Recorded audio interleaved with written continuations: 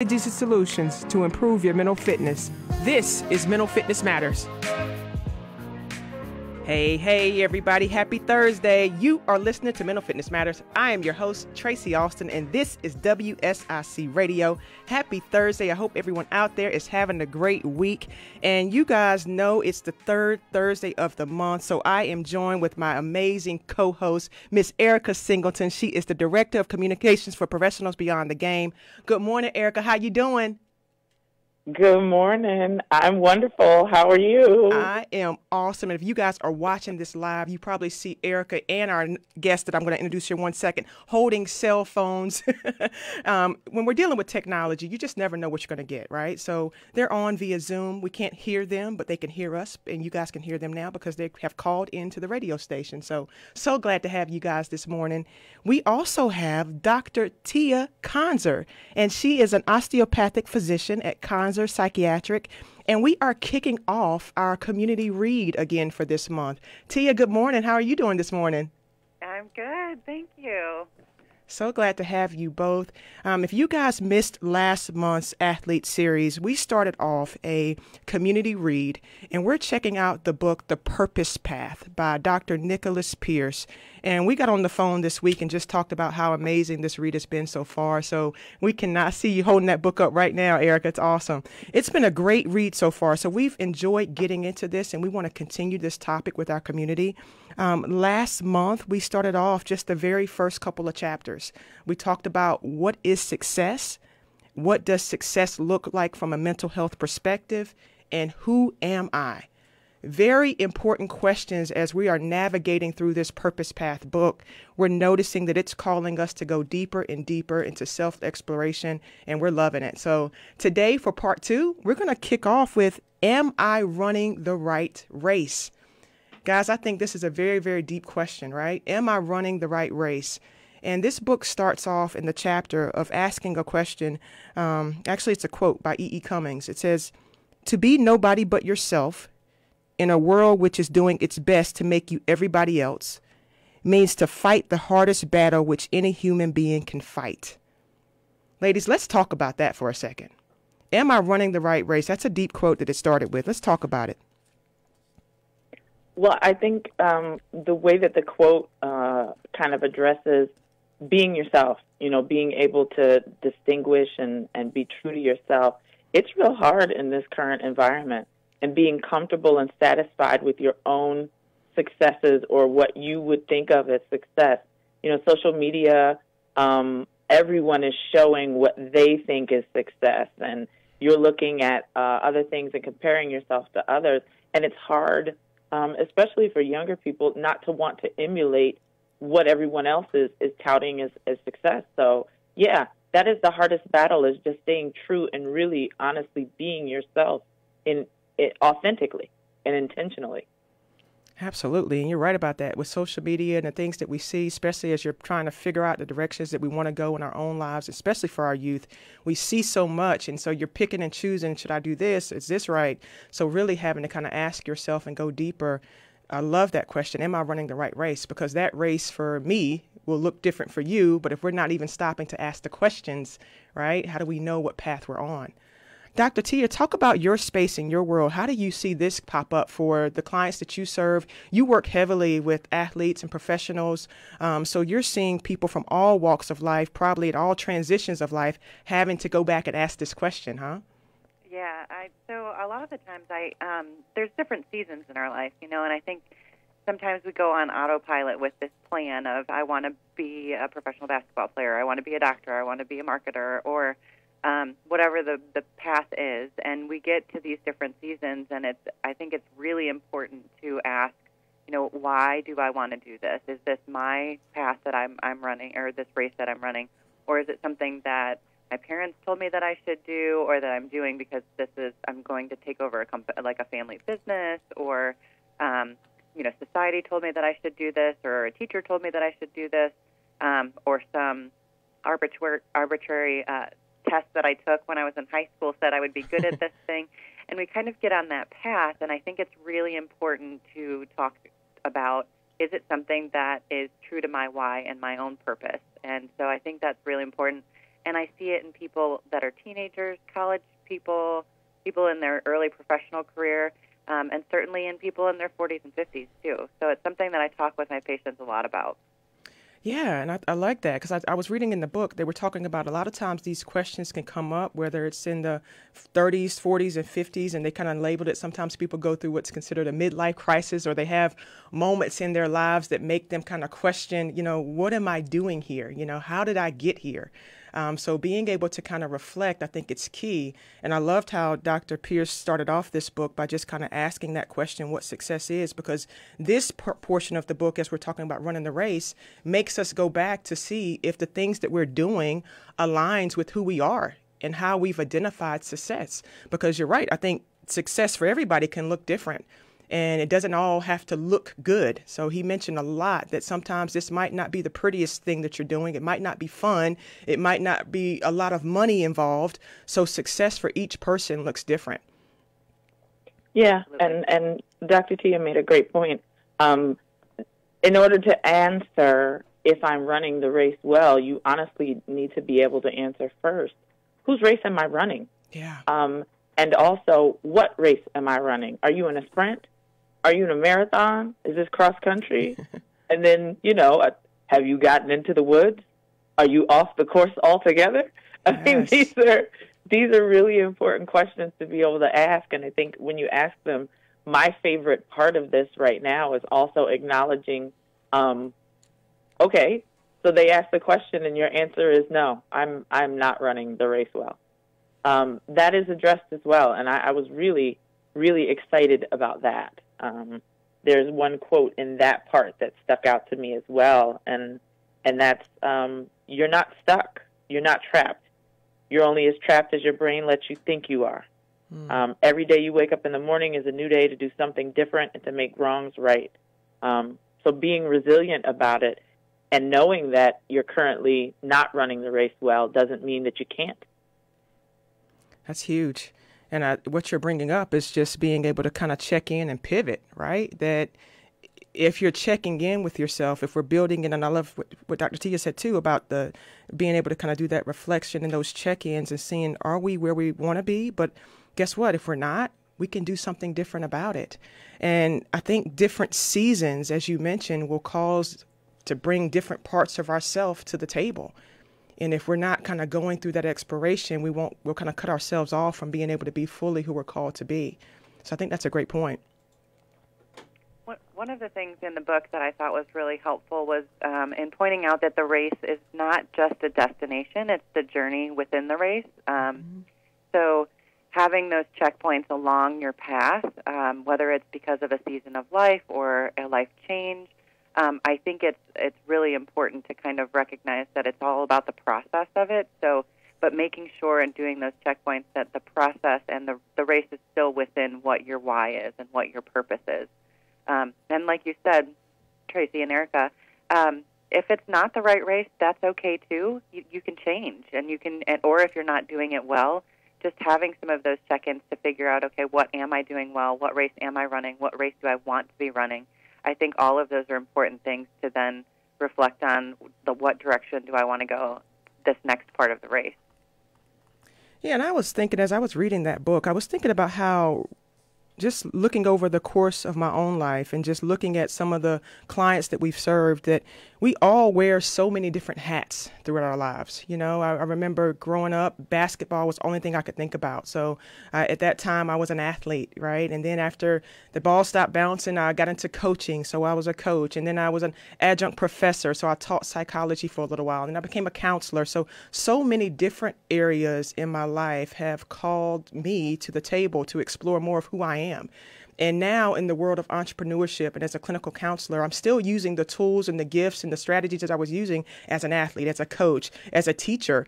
Those are still pieces of me. I'm just using those now in a different part of my life. So I think it can be difficult because sometimes when you think about life in this book called The Purpose Path, people can find themselves on this journey and this path and begin to question, why am I here? And I think we have to ask that question. But you can also come to a halt because something major happens in your life. Think about our athletes, for example.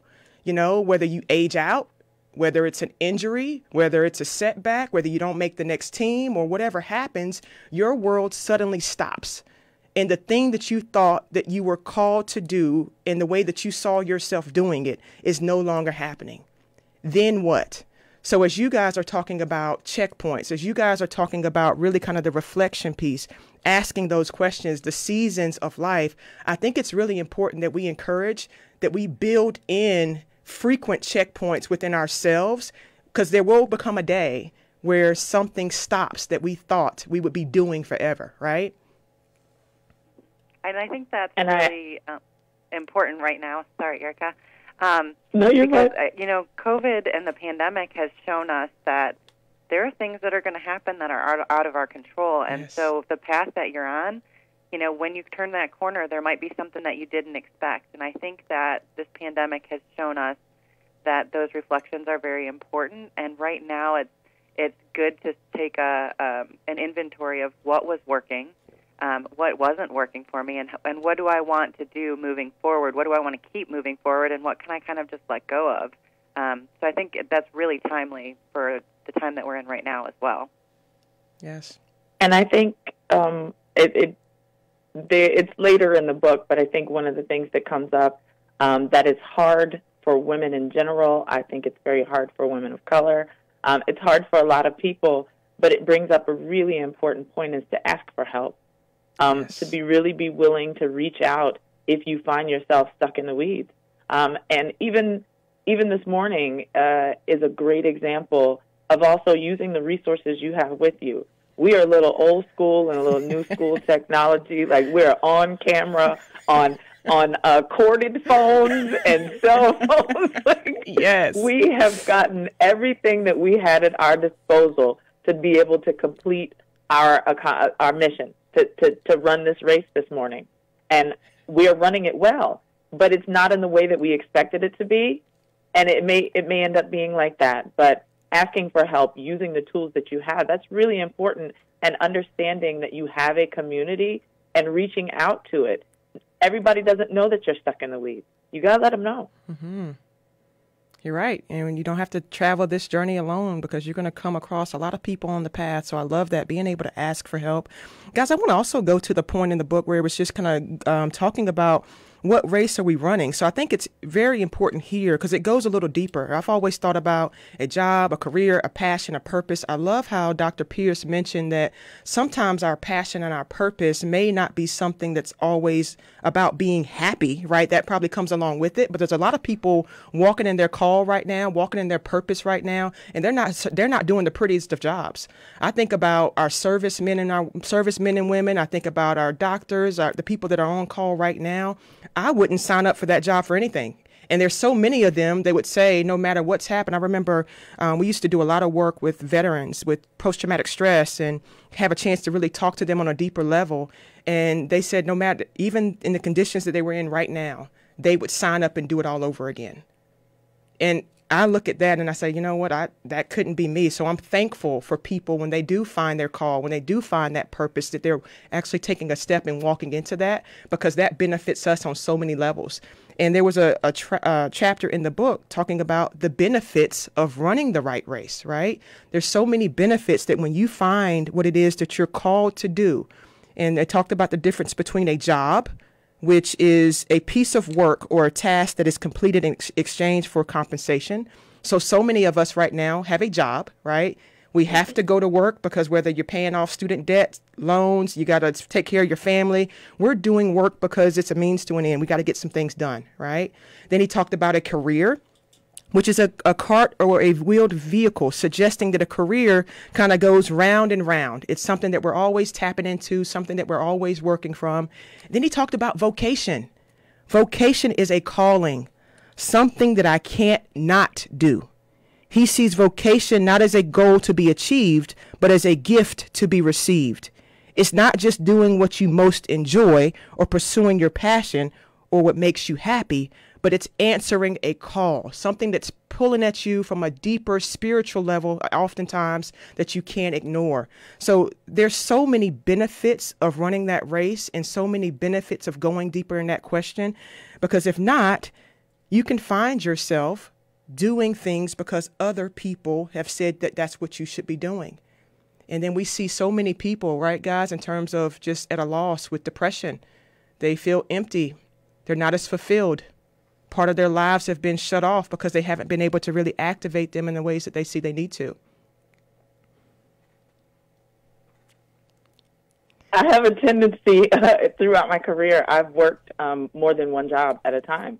I've had a full-time job and a part-time job and a full-time job and a volunteer job. And a lot of that has been trying to find that merge between something that I feel like I'm called to do and figuring out how I'm going to pay my bills.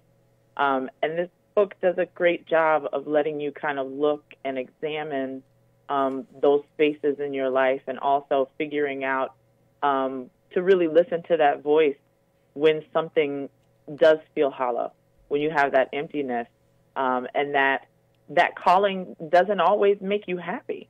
And that calling, there are pieces of it that may just drive you nuts, but overall there is some peace found through pursuing and really working in what you feel is purposeful and your purpose.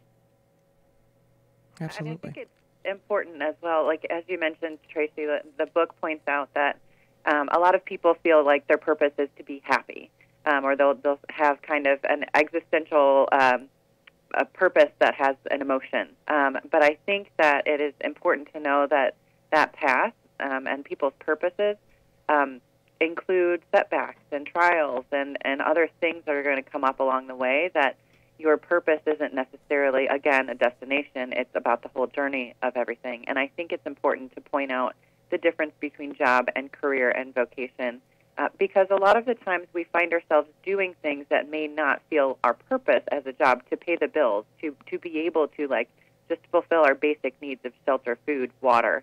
And then, but as Erica mentioned, on the side we're doing other things, and being able to have that foundation of stability then allows us to continue pursuing our purpose by getting our basic needs met.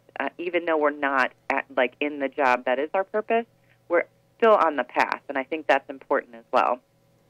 That's huge. And I think that's a big thing where it comes to setbacks, right? Where we run into those stumbling blocks, we run into those avenues where we feel like, oh my gosh, have I wasted all of this time? Now I'm 35 and I don't know what I want to do. My job is ended for whatever reason. Have I wasted all this time? Absolutely not. Being able to pivot, being able to still keep going and recognize that there's still things that you can do.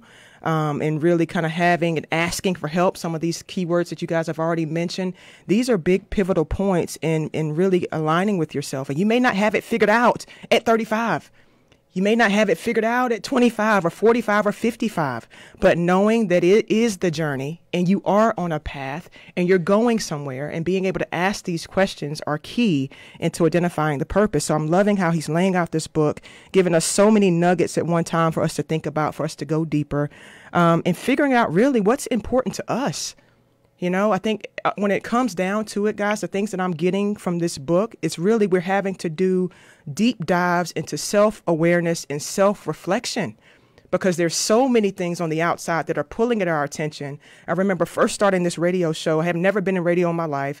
Coming on with Joe Vagnone. He's a business broker, one of the best to do it in the business. Watching his style and trying to model what I was doing, I recognized that his show and my show are two different shows. Same job, right? But I have to be able to do my personality, align with who I am, and present the way I need to. So it's a lot about being able to reflect in terms of who we are.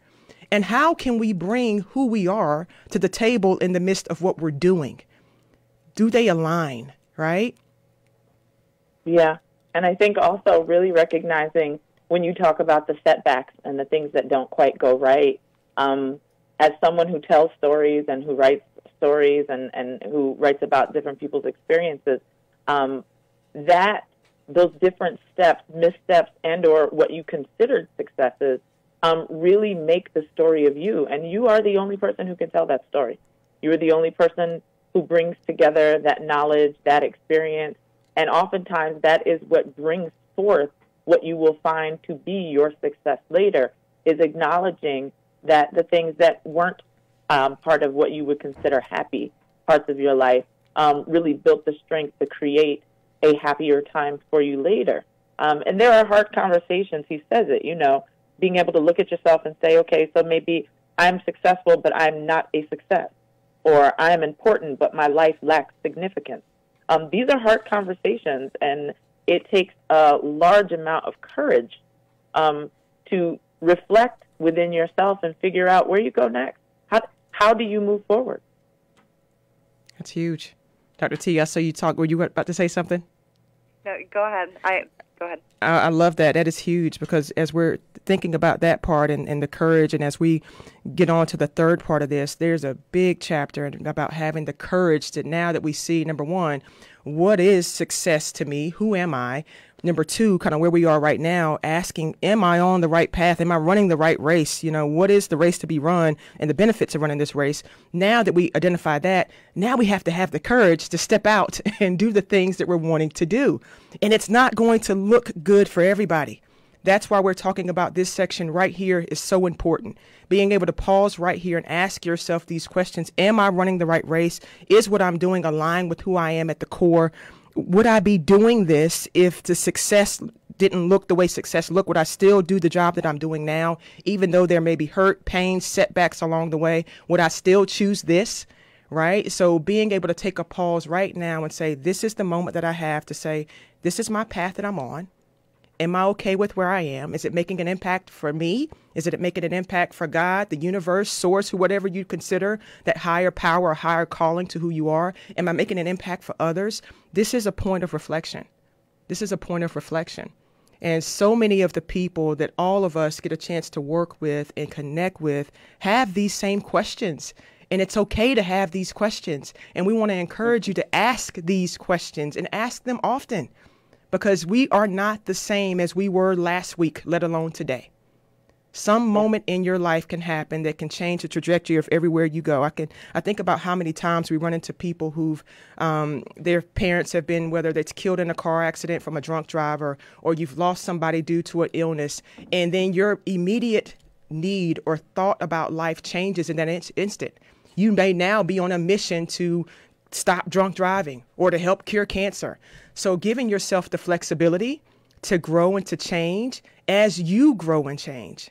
You don't have to have it all figured out. And T, I know when we got on the call earlier this week, just kind of talking about that, you mentioned some really good points about having to identify boundaries and really kind of setting up the values in terms of we have so many different influences in our lives, but being able to set boundaries around who we are. And I thought that was very powerful, in terms of knowing ourselves. Yeah, and I think that's key. You've got to, like I said, ask the questions of, my why, and then be okay with that. People are going to have opinions about what you should or shouldn't do. And sometimes I think that we run that should race of like, well, I should be doing this, or my parents said this, or society says this. And sometimes you get to that thing that you decide would be successful, and you get to that success, and you're like, there's just not, I don't feel it. I'm not happy. And I run into that a lot where people have achieved, they've gotten the certification, they've gotten the job, they've gotten the family, and they're just not where they thought that they would be. And I think that's the point of like where you have to ask, okay, well, what is the race that I want to run? And then being able to set up boundaries of, I'm okay if other people don't feel that that's what would be best, for me. I want to take in people's opinions and listen to them because they may have some good points, but you don't have to own their opinions either. I think it's your race. You get to say what it is. I love it. And we're coming up on about a minute and a half, 2 minutes to go. Erica, would you like to say anything before we close out today? I think what I started with in our conversation with each other earlier in this week is really being excited that this is not what you would consider a self-help book. But it is much better than that because it gets you self-reflecting. It gets you to be introspective. It gets you to ask questions of yourself that maybe you haven't before. And it gets you to really examine where you are. And I think if I picked this up in my 20s and picking it up now, my answers would still be different. And that's a beautiful thing because that means there is some growth. I love, love, love that, guys. And what I want you guys to do, if you have not picked up The Purpose Path, go ahead and pick that book up. Join our community read so you can be in on the conversation. Send us questions. Go to tracyalston.com. You can submit questions there. And next time, we're going to be talking about courage over comfort. I think right now we're all in a season where we're having to be courageous and step out into ways that we never thought we had to before. So let's talk about that together. And I can't thank you, lovely ladies, enough for all that you do. Continue to shine your lights everywhere you go. And I want my Mental Fitness Matters community to shine bright like the stars that we are. Can't wait to see y'all next week.